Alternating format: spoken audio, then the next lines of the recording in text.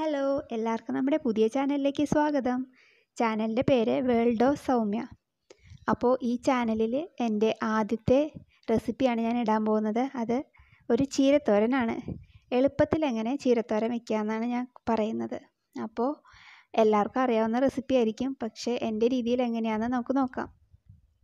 അപ്പോൾ അതിനായിട്ട് ആദ്യം ഞാൻ എടുത്തിരിക്കുന്നത് ഒരു കെട്ട് ചീരയാണ്. അപ്പോൾ ഈ ചീര നമ്മളിവിടെ വിത്ത് പാവി എടുത്തിട്ടുള്ളതാണ്. ഏട്ടൻ്റെ വർക്ക്ഷോപ്പിൻ്റെ അടുത്ത് കുറച്ച് ചീരയുടെ വിത്ത് ഞങ്ങൾ പാവിയുണ്ടായിരുന്നു ഏട്ടൻ. അപ്പോൾ അതിപ്പോൾ 2-3 ദിവസമായിട്ട് മുളച്ച് വന്നിട്ടുണ്ടായിരുന്നു. അപ്പോൾ ഞങ്ങളത് എടുത്തായിരുന്നു. അപ്പോൾ ഇന്നിപ്പോൾ രാവിലെ ഏട്ടൻ കൊണ്ടു തന്നതാണ് ഈ ചീര. അപ്പോൾ ഞാനതൊക്കെ ഒന്ന് കഴുകിയെടുക്കാമെന്ന് വിചാരിച്ചു. എന്തെങ്കിലും പൊടിയൊക്കെ ഉണ്ടെങ്കിൽ പൊക്കോട്ടെ എന്ന് വിചാരിച്ചിട്ട് ഒന്ന് കഴുകുകയാണ്. അപ്പോൾ ആദ്യം കഴുകിയപ്പോൾ ചെറുതായിട്ട് പൊടി ഉണ്ടായിരുന്നു. ഇപ്പോൾ 2-3 പ്രാവശ്യം ഒന്ന് കഴുകിയെടുക്കാമെന്നാണ് വിചാരിക്കുന്നത്. ഇപ്പോൾ നമ്മൾ പുറത്തുനിന്ന് വാങ്ങണ ചീരയാണെങ്കിൽ അത് ഉപ്പും മഞ്ഞൾപ്പൊടി ഇട്ട വെള്ളത്തിൽ കുറച്ച് നേരം ഒന്ന് വെച്ചിട്ട് വേണം നമ്മളത് ഉപയോഗിക്കാനായിട്ട്. ഇതിപ്പോൾ നമ്മൾ ഇവിടെ തന്നെ എടുത്ത ചീര ആയതുകൊണ്ട് അധികം അഴുക്കോ അങ്ങനെയൊന്നും കാണുന്നില്ല ഞാനിപ്പോൾ കഴുകിയിട്ട്. അതുകൊണ്ട് ഞാൻ സാധാരണ വെള്ളത്തിൽ ഒരു 2-3 പ്രാവശ്യം ഇങ്ങനെ കഴുകിയെടുക്കുകയാണ് ചെയ്യുന്നത്. അപ്പോൾ തന്നെ എന്തെങ്കിലും അഴുക്ക് എന്തെങ്കിലും ഉണ്ടെങ്കിൽ തന്നെ പൊക്കോളും. നമ്മൾ പുറത്തുനിന്ന് വാങ്ങണതാണെങ്കിൽ കുറച്ച് നേരം ഉപ്പും മഞ്ഞൾപ്പൊടി ഇട്ട വെള്ളത്തിൽ വയ്ക്കണം. അപ്പോൾ ഇതേപോലെ ഞാൻ ചീര ഒരു 2-3 പ്രാവശ്യം ഇതേപോലെ കഴുകി നന്നായി എടുത്തിട്ടുണ്ട്. ഇത് കഴുകിയെടുത്തിട്ട് ഞാൻ കുറച്ച് നേരം ഇതിൻ്റെ വെള്ളം വാലാനായിട്ട് മാറ്റി വയ്ക്കും.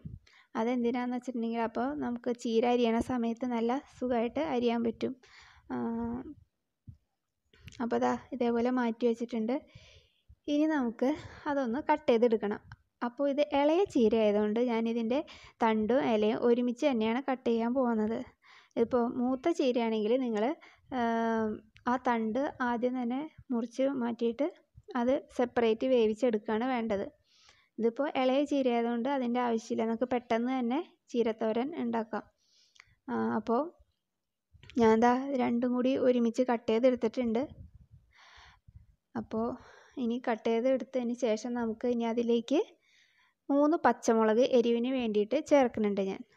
ഇതിപ്പോൾ നല്ല എരിവുള്ള മുളകാണ് ഇവിടെ കിട്ടണത്. അതുകൊണ്ട് ഞാൻ 3 എടുത്തിട്ടുണ്ട്. 3 തന്നെ ഇതിലും ധാരാളമായിരിക്കും. കാരണം കുറച്ച് ചീരയല്ലേ ഉള്ളൂ. അതുകൊണ്ട് 3 തന്നെ ധാരാളം. പിന്നെ വേണ്ടത് കുറച്ച് കറിവേപ്പിലയാണ്. അപ്പോൾ കറിവേപ്പിലയും പച്ചമുളകും ഇതിലേക്ക് ഒന്ന് മുറിച്ചിടാണ് നമ്മൾ വേണ്ടത്.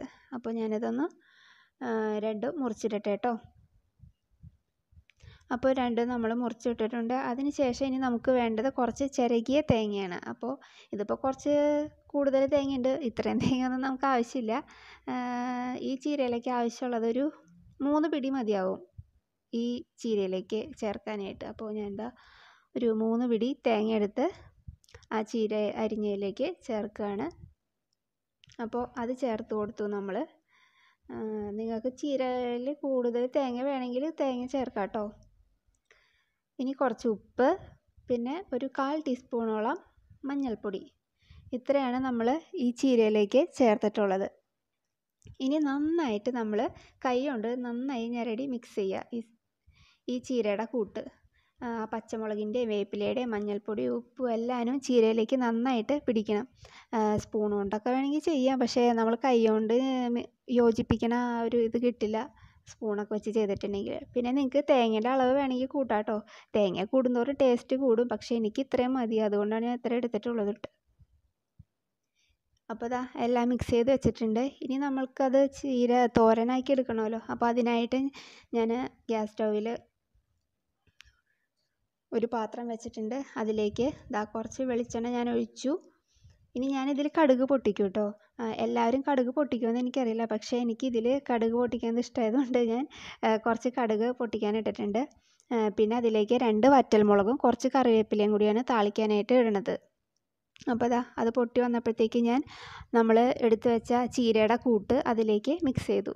ഇനി അത് നന്നായിട്ട് ഇളക്കുക.